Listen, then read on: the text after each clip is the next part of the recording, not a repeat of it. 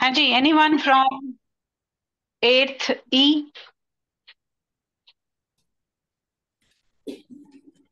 Yes, one student is there near the mic, 8th E. I'm perfect square.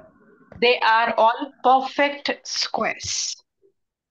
So today what we are going to discuss is about squares and square roots. How can we say that all the numbers that I have written here, they are perfect squares? What is a perfect square?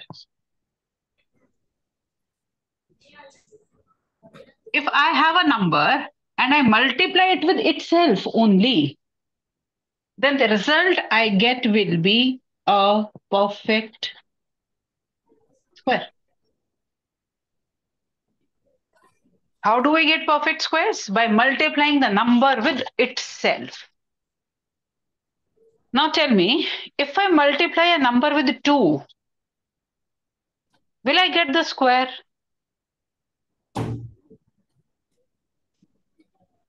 Here I am saying square of a number means, perfect square means multiply the number with itself. Second thing I'm doing is I'm multiplying the number with 2. Will this be a perfect square? Is there any difference between x square and 2x? कोई हाँ ना कुछ तो बोल दिया करो. कुछ फर्क है 2x में और x स्क्वायर में कि एक ही बात होती है? Difference है. Difference है. When we say 2x means we are multiplying number with 2. यहाँ पर अगर आप 4 की बात करते हो तो 2 into 2 I am doing square or I do 2x. Both are same, but that is not true for other numbers. Let us say 3. 3 square is 3 into 3 and 2 times x may if I put it as 3, my answers are not same. So lot many times there is a lot of confusion between squaring a number and doubling a number. When I'm doing x into x, I'm taking the square of the number, but when I'm multiplying it with 2, I am taking double of the number. So this confusion should not be there at any stage. Now, before we start, let us see. आपको module मिले हुए हैं? Do you have modules with you? Activity sheet है इसमें, पहले कुछ questions है और पीछे एक्टिविटी. निकालो जरा एक्टिविटी शीट, एक बार जरा पढ़िए और देखिए क्या समझ में आ रहा है. Take out your module and few questions are given and in the back there is one activity sheet given. What it says is arrange 25 balls equally in rows so that number of rows is equal to the number of balls in each row. करो जरा. हाँ करो करो फटाफट arrange करो. कितनी रोज बनाओगे और हर रो में कितने नंबर डाले?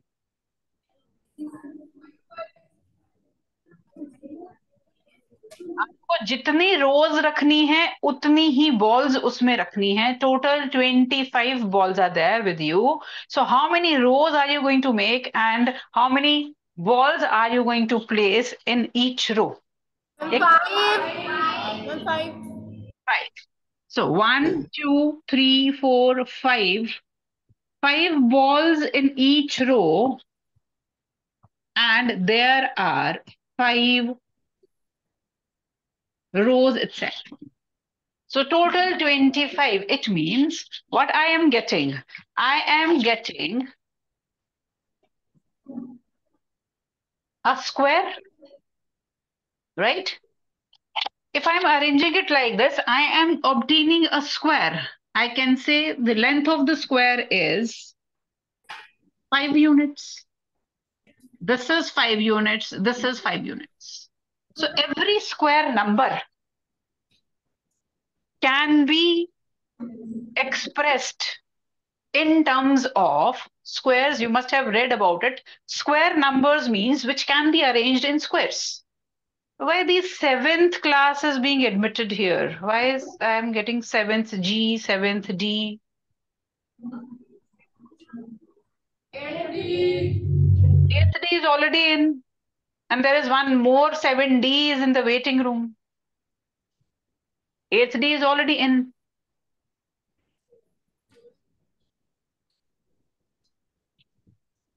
चलिए, anyways, whenever I have a square number, it means I am able to arrange the number in the form of squares. Now read the B part. Arrange 28 balls equally in rows so that the number of rows is equal to the number of balls in each row.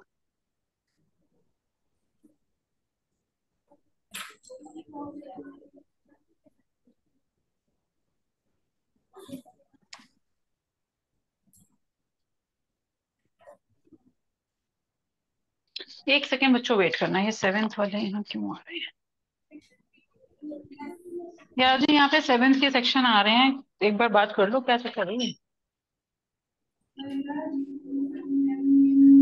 Eighth के आ गए हैं, seventh के फिर से आ रहे हैं। Seventh के 3-4 section आ गए हैं, एक तो एडमिट कर चुकी मैं, 3 हो रही। Yes. Can you arrange 28 in the same manner as you have arranged 25? Is it possible? No, I can't do it because whatever number of balls I take, number of rows and number of columns is not becoming equal. So, what can I say about the number 28? Is it a perfect square? No. It is not a perfect square. Now, there are a few questions given. First two questions we have already answered. Third is how many balls are second ka ye part hai, how many balls are left? Is it a perfect square? When I'm arranging 28, I'm trying to arrange 28 balls. Yes, I am left with how many balls?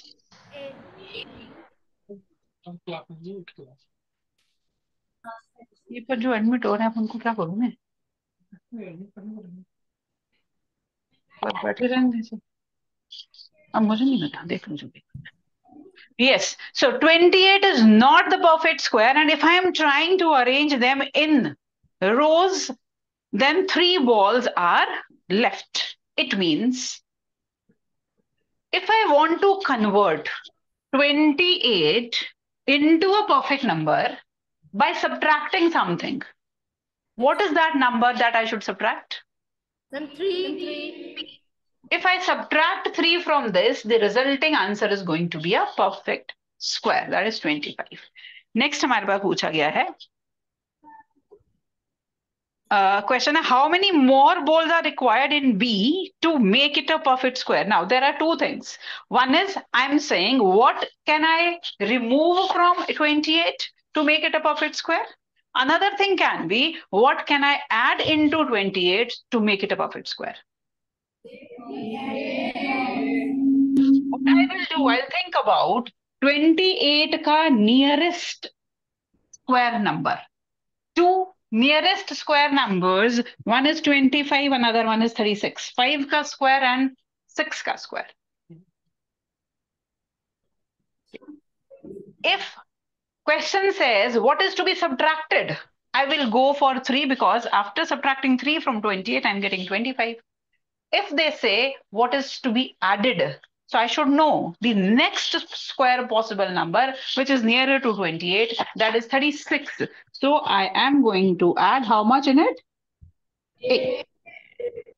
So 25 is a perfect square, which can be expressed, represented in terms of square, while 28 is not a perfect square. I am not able to arrange it so that the number of rows and balls in each row becomes equal. So if I want to do that, there are two choices with me. One is I remove 3 balls. Another is I add 6 balls. So you get questions based upon the concept where you need to add something or you need to subtract something to make the given number as perfect square. Now, there are few properties, you must be quite aware of those. If a number is ending with 0, its square will end with 5. huh? If a number ends with 0, then its square will end with 5. And 0. 0 only. If number का unit digit 0 है, तो square का unit digit भी 0.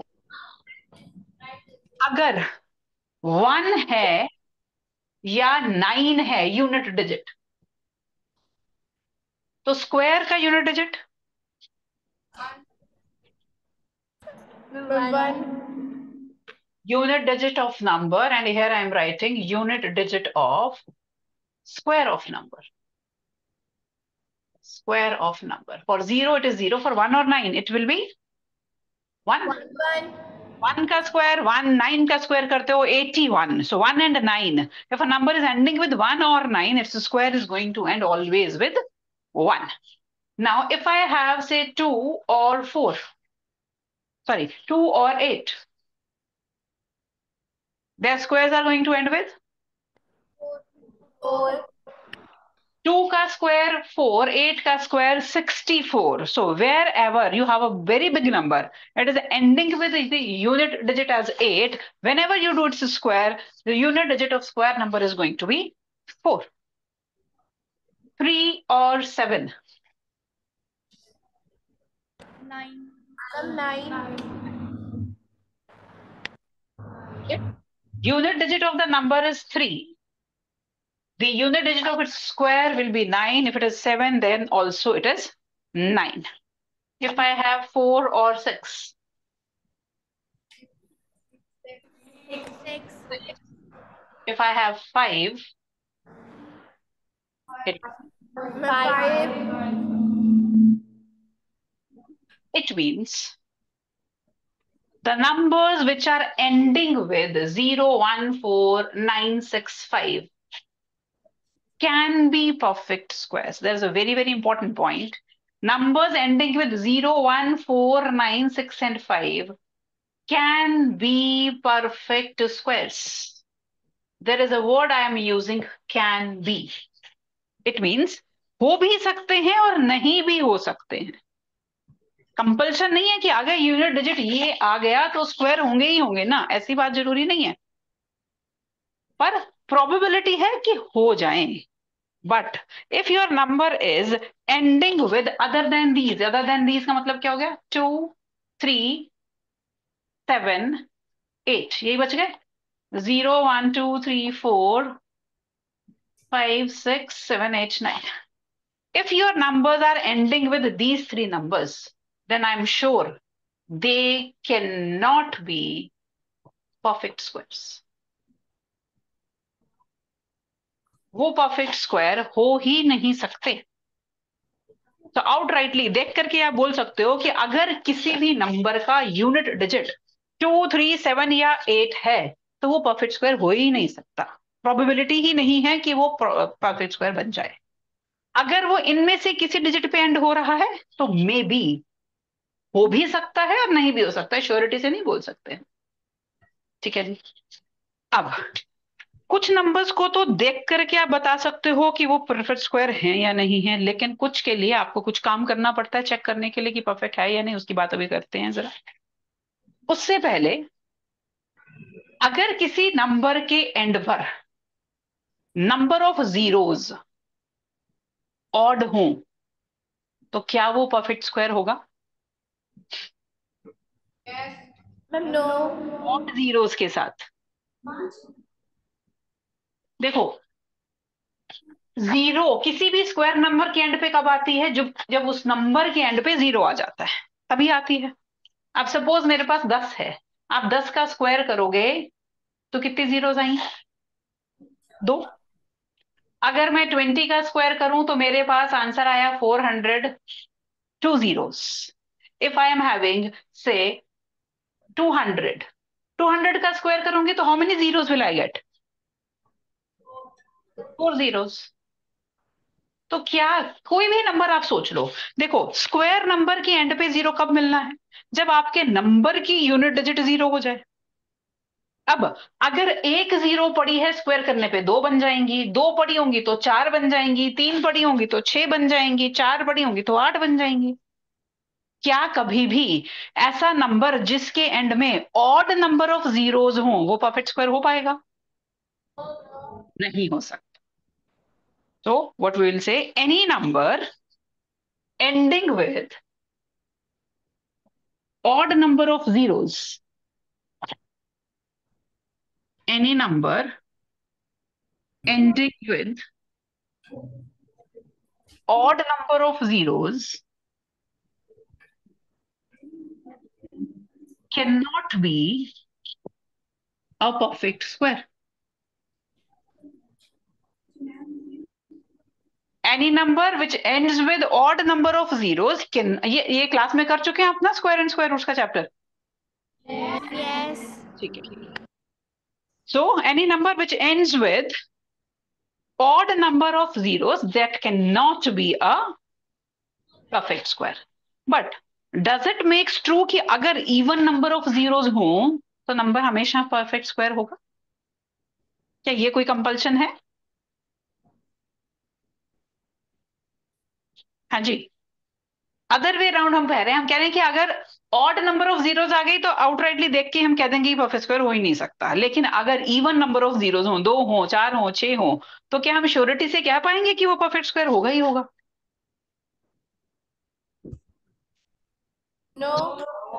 जरूरी नहीं है कि वो हो या ना हो. अब ऐसी सिचुएशन में सपोज मेरे पास है 1500. आपने बताना है क्या ये परफेक्ट स्क्वायर है. इसके एंड में 2 जीरोस आ गई, मतलब नंबर ऑफ जीरोस इवन हो गई हैं. Will it be a perfect square? How will you tell me? How will you, what process are you going to follow? Tell me that. जल्दी से सोचो, और जिसको समझ में आएगा वो मुझे बताएगा. Number given to you is 1500. You have to tell whether it is a perfect square or not. Number of zeros आ रही है तो पॉसिबिलिटी है कि परफेक्ट स्क्वायर हो जाए. अब सोच के बताओ है या नहीं है, कैसे बताओगे मुझे?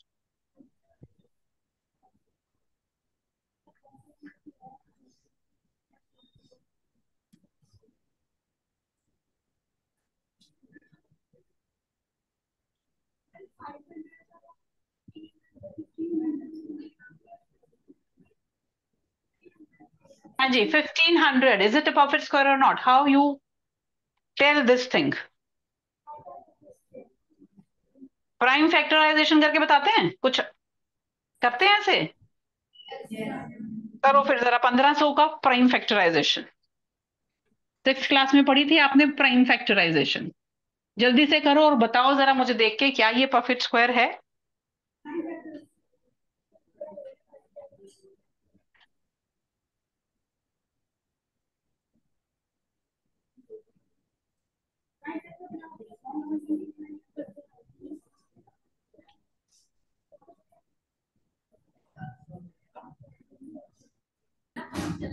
बस आप जल्दी जल्दी बोलो.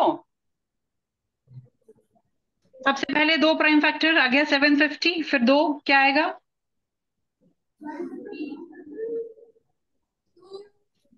375. 75. अब अगला प्राइम फैक्टर 3. ठीक है, this number is divisible by 3. So 7 + 3 10 + 5 15. 3 3 1 3, 3 2 6, 3 5 15. Now next prime factor is Ma'am, 5. 5. When I'll divide it with 5, what I'm going to get? I'm going to get 25.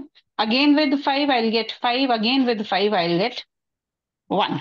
So prime factors of 1500 are 2 into 2 into 3 into 5 into 5 into 5. Is it a perfect square? No. What we have to see? We have to see the pairs. If every factor can be paired, then only that number is a perfect square. Otherwise, that is not at all a perfect square. Here I can do pairing of 2 and 2. I can do pairing of 5 and 5. 3 and 5 are left out numbers.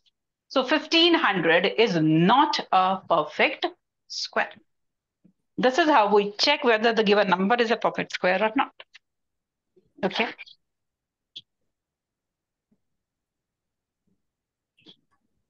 There is another property which you must have read, is square of a natural number n is equal to the sum of first n odd natural numbers. See, first 2 odd natural numbers को add करें तो क्या आ रहा है? 4, which is square of 2. If I add first 3 odd numbers, what is the sum? 9. And this is, if I add first four odd numbers, tell me what will be the answer? 1, 3, 5. Next odd number is 7. 9 plus 7, 16, which is 4. इसका मतलब मैं जितने odd numbers को add कर रही हूं, जो सम बन रहा है वो क्या बन रहा है? जितने किए, कौन से किए? नहीं, जितने किए. How many? To odd numbers added gives 2 का square. Three odd numbers added gives 3 का square. Four odd numbers added gives 4 का स्क्वायर. बट फर्स्ट फोर, ये नहीं कोई से चार ऐड कर लो, नो. फर्स्ट फोर और फर्स्ट टू और first three natural odd natural numbers, if you add, there some is there some is equal to the जितने नंबर किए उतने के स्क्वायर के बराबर इज योर सम. ठीक है जी. अब हम थोड़े से जरा क्वेश्चन देखते हैं, फिर आगे चलेंगे. एमसीक्यू से स्टार्ट कर रहे हैं. First question is, which of the following numbers could be a perfect number? कौन सा है ये नहीं पूछा गया, कौन सा परफेक्ट स्क्वायर हो सकता है. क्योंकि हमें मालूम है any number which ends with 2, 3 and 8 can not be a perfect square. इसका मतलब सिर्फ प्रोबेबिलिटी किसकी है? डी पार्ट की, that is 913936. Only that can be a perfect square. Whether that is a perfect square और नॉट, अभी ये नहीं पता मुझे, लेकिन प्रोबेबली हो सकता है. अभी है या नहीं, आई कांट से. चलिए जी, नेक्स्ट है, can a prime number be a perfect square? No. आपको मालूम है प्राइम नंबर क्या होते हैं? लेट अस से 17. कैसे मिल रहे हैं? वन एंड नंबर को इटसेल्फ मल्टीप्लाई करके आपको प्राइम्स मिलते हैं. प्राइम नंबर्स वही है जिनके सिर्फ दो ही फैक्टर हैं, one and the number itself. So if I am multiplying 1 and 17, I my answer is becoming 17. But for squaring the number, I must multiply the number with itself. So if a number is a perfect square, then it cannot be prime. Perfect square है, let us say 36. कैसे मिला? 6 को 6 से multiply करके. इसका मतलब इसके जो फैक्टर्स हैं, वन और इटसेल्फ के अलावा ऑब्वियसली हैं ही. इसका मतलब ये प्राइम नहीं हो सकता. So can a prime number be a perfect square? My answer is no, it can not. अगला बताओ जी. The value of 1 plus 3 plus 5 plus 7 till 25 is, अभी अभी अभी हमने प्रॉपर्टी करी है. We are adding the odd numbers. Can you tell me 1 से लेके 25 तक कितने ऑड नंबर्स बनेंगे? 13 odd numbers. So their sum should be 169. देखो हम क्या कर रहे हैं, हमने 1 प्लस 3 प्लस 5 प्लस 7 और एंड में जाकर के मेरे पास दिया है 25. इसका मतलब मैं 25 तक जितने भी ऑड नंबर्स आ रहे हैं सबको ऐड कर रही हूँ. So I should know how many odd numbers are there starting from 1 till 25. There are 13 odd numbers. Okay ये बात भी थोड़ी सी इंपॉर्टेंट है. लेट अस से अगर टोटल नंबर्स इवन हो, ध्यान से इस बात को समझ लेना. लेट अस से I start with 1 2 3 4 5 6 7 8 9 and 10. Total number है 10. इसमें कितने इवन है, कितने ऑड है? गिनने की जरूरत नहीं. 5 even 5 odd. जब टोटल नंबर इवन हो तो उसमें से आधे इवन होते हैं, आधे odd. I need not to count. अगर मैं कहूं 200 तक मैं जा रही हूं, तो हमें पता है 100 इवन 100 ऑड.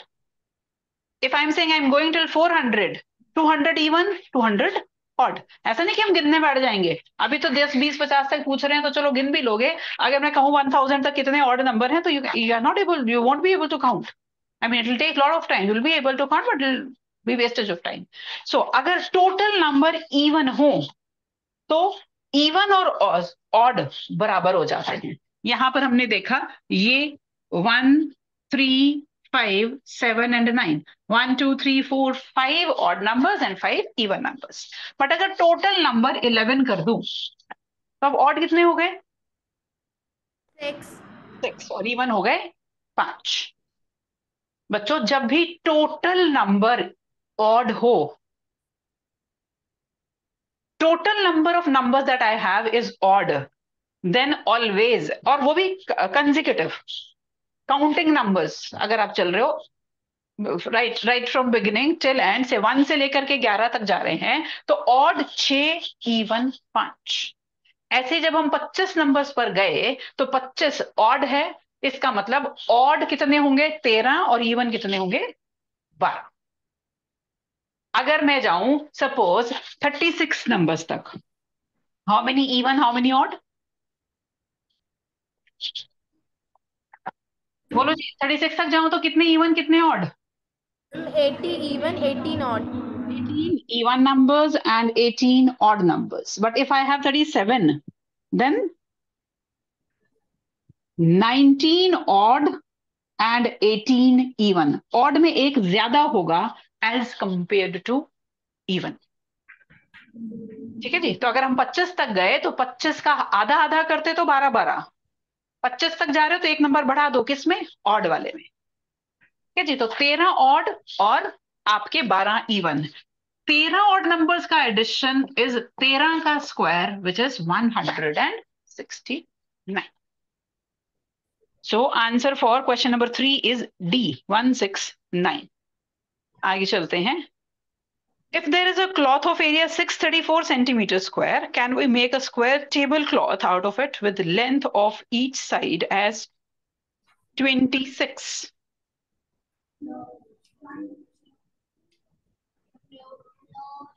नहीं बना सकते। क्यों नहीं बना सकते? क्योंकि अगर स्क्वायर की साइड 26 है तो उसका एरिया कितना है आपको मालूम है? 26 into 26। स्क्वायर का area is length square, 26 into 26। What is 26 into 26? हाँ जी, कितना होता है 26 into 26? 676. 676। लेकिन मेरे पास जो क्लॉथ अवेलेबल है that is just 634 centimetre square. 676 and I am having 636, so I cannot make a square cloth out of this.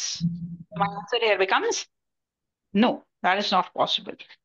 Next देखो जी, the perimeter of a square field is 176 meter, then area of the square will be, perimeter of square is given to you and you are supposed to calculate area of the square.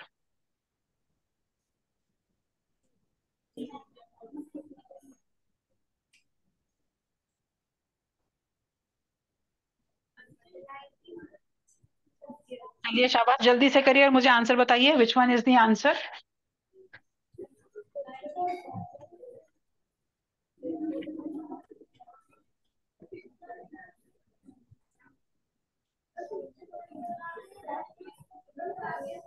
बातें नहीं, बातें नहीं।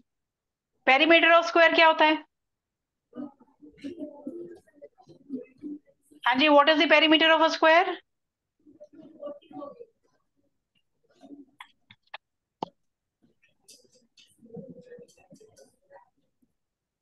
Perimeter of a square is 4 times the side. ये सभी को मालूम है। This is given to be how much? 4 time L, अगर साइड ले लें तो दिया है 176। What is L?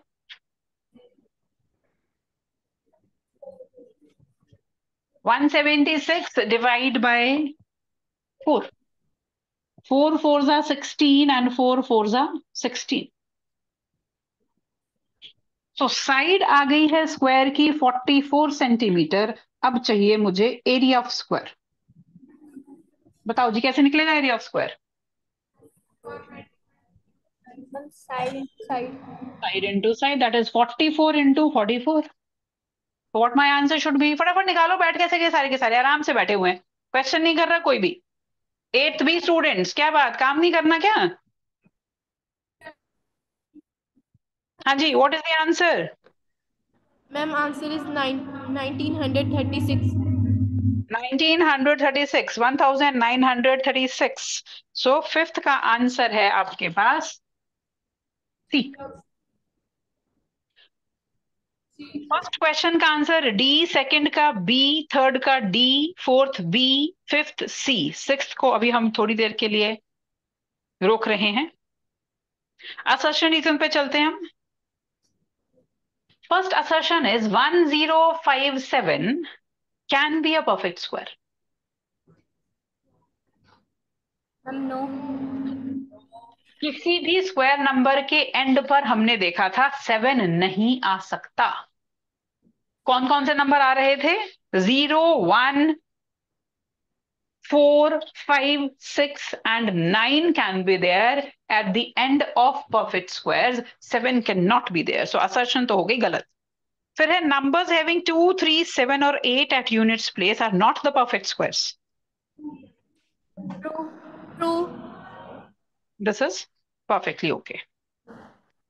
Next दिया है number of zeros in the square of 9000.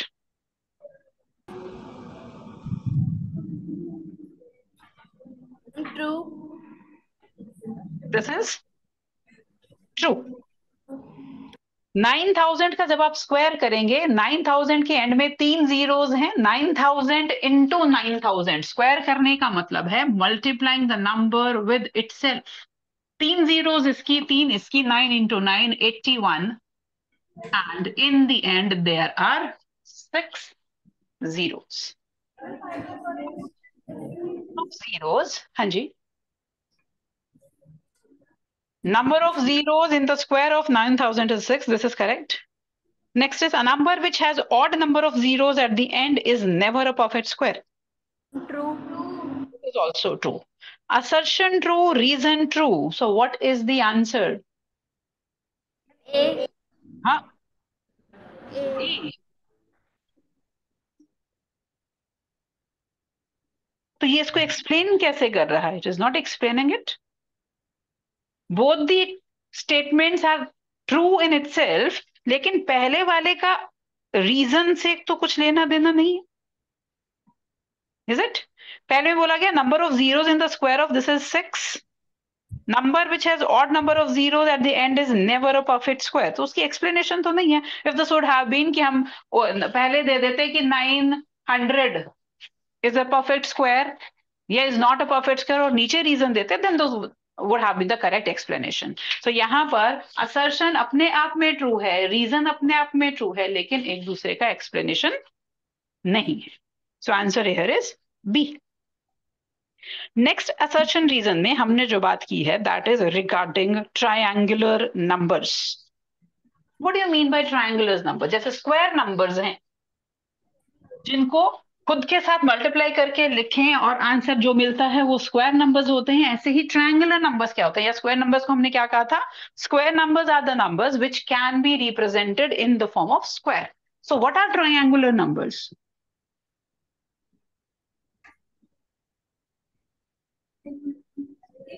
Which can be expressed in the form of triangles. One is considered as a triangular number, then I can represent 3 as a triangle. So this is a triangular number. Next is can be represented, this is something that is looking like a triangle, तो 6 आ गया। अगला triangle number बता सकते हो क्या होगा?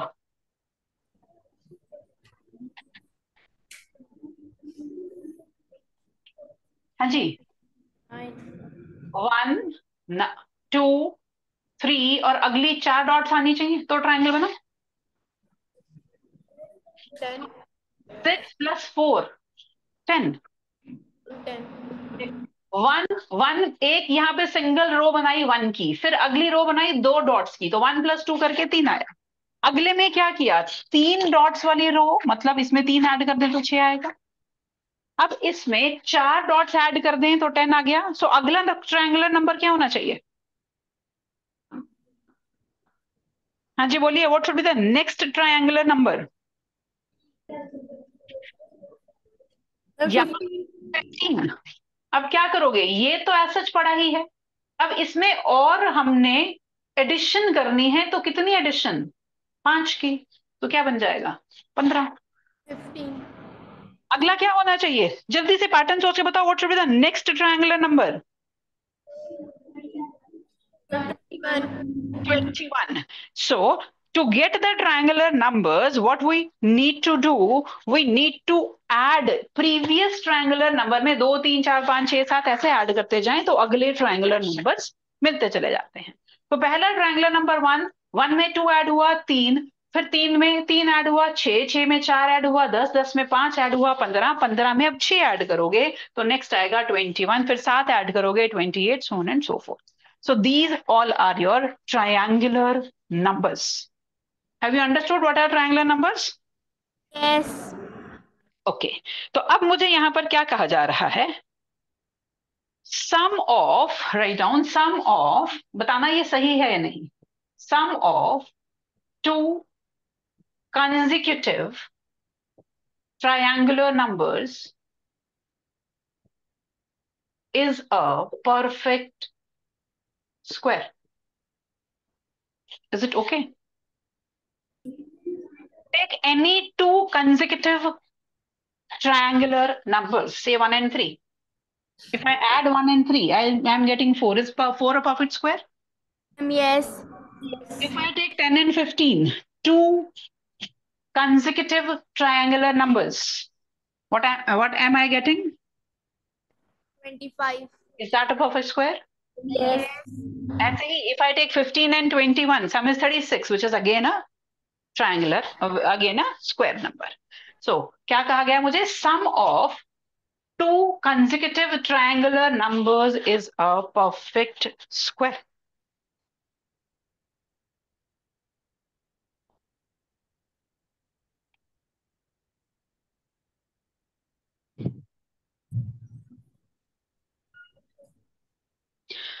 तो यहां पर जो असर्शन दे रखी है वो तो चलो दिख ही रही है सामने से, ट्रू ही है। 1 + 3 किया 4 आया, 4 is 2 का स्क्वायर। फिर 3 + 6 किया 9 आया, विच इज 3 का स्क्वायर। फिर 6 + 10 किया 16 आया, 4 का स्क्वायर। और हम कर क्या रहे हैं? 1 और 3 ऐड कर रहे हैं, 3 6 6 10 10 15। सो I am adding consecutive triangular numbers. Assertion is obviously true. Next क्या कहा जा रहा है? If n is a positive number, then sum of nth and n plus 1th triangular number. यहां थोड़ा सा समझना।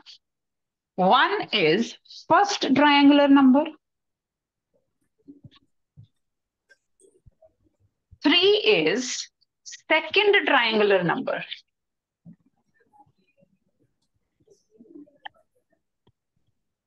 3 is second triangular number,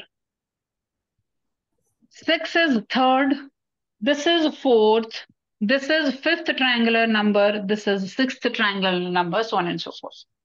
अब हमें यहाँ क्या कहा जा रहा है? n is a positive integer, then sum of nth and n plus 1th triangular number.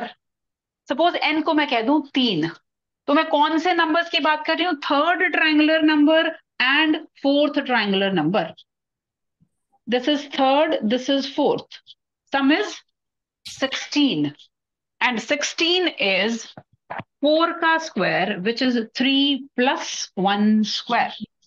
मैंने इस स्टेटमेंट के हिसाब से n को लिया था थर्ड। तो मुझे यहाँ पे स्टेटमेंट क्या बन गई? अगर हम n के टर्म्स में ना सोचें, जनरल सोचें, अगर मैं n को 3 लेके चल रही हूं तो मुझे क्या कहा जा रहा है? थर्ड ट्रायंगुलर नंबर और फोर्थ ट्रायंगुलर नंबर का जो सम होगा that is the square of 3 + 1, that is the square of 3 + 1, that is 4 का स्क्वायर। ऐसे ही जब मैं कहूं कि मैंने फिफ्थ और सिक्स्थ लिया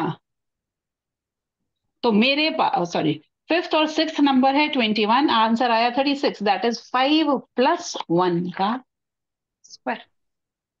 Okay, so this statement is also true, and now it is giving you the correct explanation for the assertion also.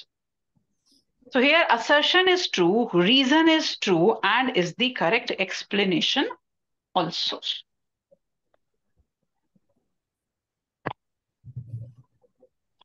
Next है, हाँ जी, number of natural numbers lying between 11 square and 12 square. 11 के square और 12 के square के बीच में देखा जाए तो ये कह रहा है 22 नंबर होंगे। व्हाट इज 11 का स्क्वायर? 121. व्हाट इज 12 का square? 144. 144. You, how many numbers are there between 121 and 144? Number lying between 121 and 144. 23. 23 कैसे? हमने कहा lying between 121 and 144. Between, when I say between, ये दोनों नहीं देखने. Leaving these two. So how many numbers will be there? Ma'am, 21. 22. Number of natural numbers lying between 11 square and 12 square. 121. अब 122 से लेकर के 130 तक जाएंगे, कितने नंबर हुए? 9, इंक्लूडिंग 122. 122, 123, 24, 25, 26, 27, 28, 29 एंड 30. ठीक है जी. फिर 31 से 40 तक जाएंगे, कितने हो जाएंगे? 10. और फिर आप 41 से 44 तक जाएंगे तो कितने हो जाएंगे ना? हमें जाना है 43 तक. 3 आ गए, क्योंकि हमने ये दोनों तो छोड़ने हैं. सो कितने नंबर आए? 22 आए. समझ में आई ये बात? 121 नहीं काउंट करना, 144 भी काउंट नहीं करना. तो 122 से 130 तक गए 9 नंबर्स, 131 से 140 में 10 नंबर, और फिर 41, 42, 43 3 नंबर. 144 भी नहीं लिया, 121 भी नहीं लिया. सो क्या मेरी असर्शन ट्रू है? Yes. अब यहां पर हमें ऐसे नहीं कि कुछ भी दे दे और हम काउंट करने बैठेंगे. नो. क्या लिखना है मुझे? Number of natural numbers, number of natural numbers lying between n square and n plus 1 का square is 2n. Number of natural numbers lying between n square and n plus 1 का square is 2n. मतलब अगर दो consecutive numbers के square कर रहे हो तो उनके इन बिटवीन कितने नंबर लाई करेंगे? Twice of n. जैसे हमारे पास अब यहां पर n क्या है? 11. n प्लस 1 क्या हो गया? 12. इनके बीच में नंबर पूछे गए तो 2 times n, that is 22 numbers. Do you understand? Yes, ma'am. If I'm saying you have to tell natural numbers lying between 13 square and 14 square, what will be your answer?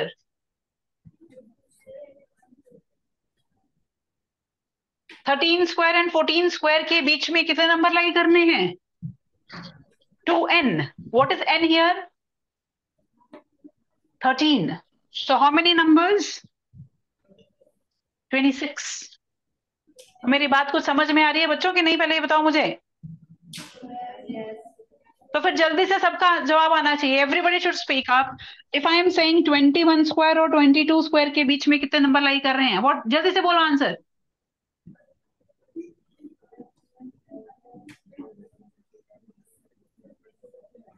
मुझे बहुत मुश्किल बात है. मैंने कहा दो कंसेक्यूटिव नंबर्स हैं, एक n है, एक n प्लस 1 है. जैसे यहाँ 21 और 22 लिया तो n क्या है यहाँ पर बेटा? फिर 21 का डबल 42 इज योर आंसर. क्या सोचते जा रहे हो इतनी देर से? If I am saying 19 square and 20 square, जल्दी बोलो व्हाट इज द आंसर? 38. ये मेरा n, इसका ट्वाइस, दैट इज 38. ठीक है जी. लेट अस से मैं कहूं 51 का स्क्वायर एंड 52 का square, how many natural numbers between these two? 102. मेरी बात कुछ समझ में आई कि नहीं आई? Yes. चलिए, तो यहां पर असर्शन तो हो गई आपकी ट्रू. रीजन दिया है the square of a number is equal to the some of that many odd numbers starting from 1. ये हमने देखा. अगर 1 से स्टार्ट करके दो ऑड नंबर्स को ऐड करते हैं तो 2 का स्क्वायर आता है. 1 से स्टार्ट करके 3 ऑड नंबर्स को ऐड करते हैं तो 3 का स्क्वायर आता है, so on and so fourth. इसका मतलब असर्शन भी ट्रू है आपका और रीजन भी ट्रू है, लेकिन एक दूसरे के एक्सप्लेनेशन नहीं है। ठीक है जी। So these are few properties of natural numbers which you are supposed to remember. इस पे आपको मल्टीपल चॉइस क्वेश्चंस या जैसे असर्शन रीजन है ऐसे चीजें आ सकती हैं। Now next concept is Pythagorean triplet. बताइए जी क्या होता है पाइथागोरियन ट्रिपलेट?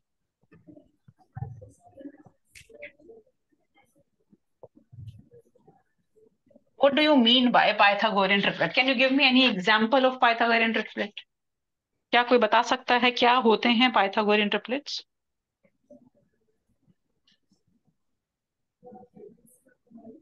पाइथागोरस थ्योरम पढ़ी थी 7th क्लास में।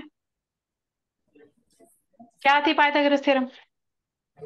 हाइपोटेन्यूज का square is equal to base का स्क्वायर प्लस परपेंडिकुलर का स्क्वायर। मतलब अगर मेरे पास 3 नंबर हैं, उन तीनों का स्क्वायर कर दूं, किन्हीं दो को ऐड करने से तीसरा नंबर मिल जाए, तो जो नंबर्स बनेंगे वो क्या हो जाएंगे? Pythagorean triplet. जो इजीएस्ट पॉसिबल एग्जांपल हम लेते हैं 3, 4 और 5। 3 का स्क्वायर किया 9, 4 का किया 16, 5 का किया 25। इन दोनों को ऐड करने से 25 मिल रहा है। सो 3, 4 and 5 they are forming Pythagorean triplets. अब इन जनरल हम क्या कहते हैं कि अगर एक नंबर 2m है तो दूसरा, बोलो फटाफट से, m square -1 and m square +1। Condition है m should be greater than 1 and should be a positive integer। m को कैसा होना है? 1 से बड़ा और पॉजिटिव इंटीजर अगर होगा तो ये 3 नंबर आपको क्या देते हैं? Pythagorean triplet. समझ में आ रही है कुछ बात? Yes. If I take m as 2, number क्या हो जाएंगे? 4। 2 का स्क्वायर -1, 2 का स्क्वायर +1। देखो यही पाइथागोरियन ट्रिपलेट की बात हमने की, 3, 4 एंड 5। ओके, बट कंडीशन क्या है? m को कैसा रखना है? 1 से बड़ा और हमेशा क्या होना चाहिए उसको? Positive integer. ठीक है जी। तो क्या क्या नंबर है मेरे पास? 2m, m square -1 and m square +1। Okay, 2m, m square -1 and m square +1। अब इसमें क्वेश्चंस कैसे आते हैं आपको? 6th MCQ देखो, the Pythagorean triplet with the smallest number 10। 6th MCQ, Pythagorean triplet बताना है जिसका स्मॉलेस्ट नंबर है। नंबर्स हमने कहे m square -2m and m square +1।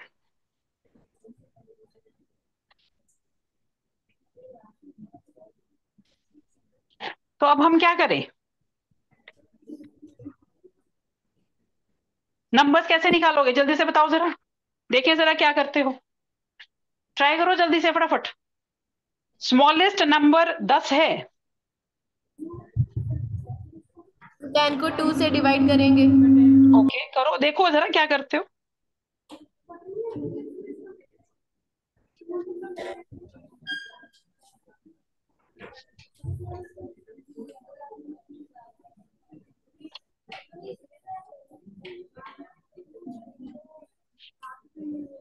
अगर आप 2m को 10 लेकर के चलेंगे तो m आ गया 5।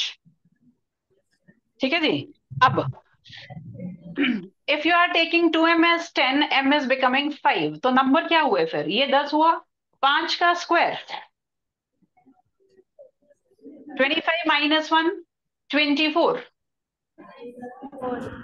and m square +1 26। Is this forming a Pythagorean triplet?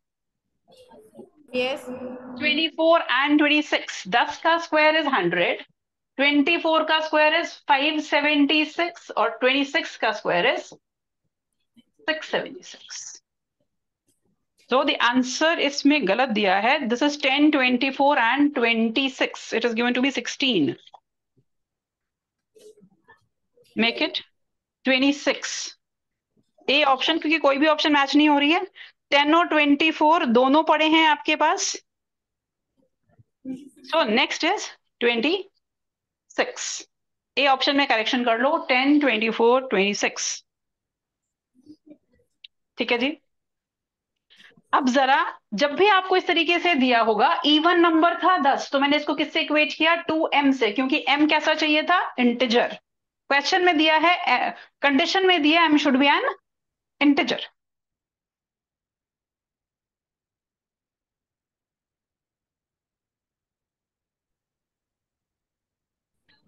ठीक है जी.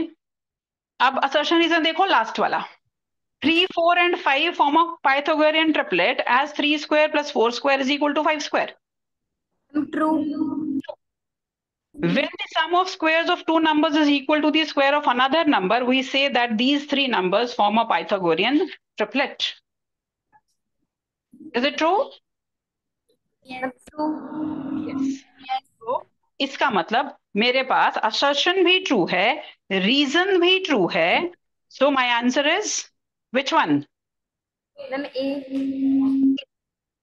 Answer in this case is A. Assertion true, reason true, and correct explanation also. Sorry. So my answer in this case is going to be. ए। ठीक है जी. तो आज हमने बात करी है कि स्क्वायर नंबर्स क्या होते हैं, कुछ प्रॉपर्टीज. अगर 1, 4, 9, 6, 5 में से किसी नंबर से एंड हो रहा है मेरा नंबर, तो वो स्क्वायर नंबर हो सकता है, जरूरी नहीं है हो, बट हो सकता है.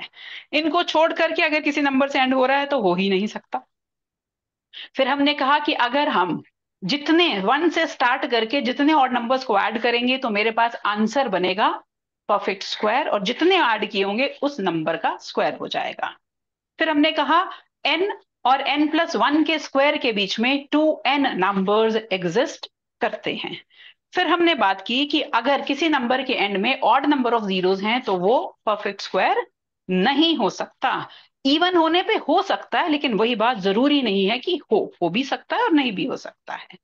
फिर हमने कहा ट्रायंगुलर नंबर्स के बारे में हमने बात की. Triangular numbers means the numbers which can be expressed in the form of a triangle. पहला ट्रायंगल नंबर 1, फिर 3, और ऐसे ही पिछले ट्रायंगुलर नंबर में एक और 1, 2, 3, 4, 5 ऐड करके ट्रायंगुलर नंबर्स हमें मिलते चले जाते हैं.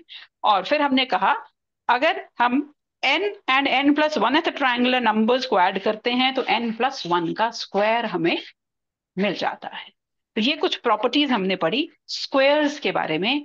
अगली क्लास में हम बात करेंगे स्क्वायर रूट के बारे में. ओके बच्चों. Okay ji. Thank you. Bye. Okay, bye bye. Bye. Bye.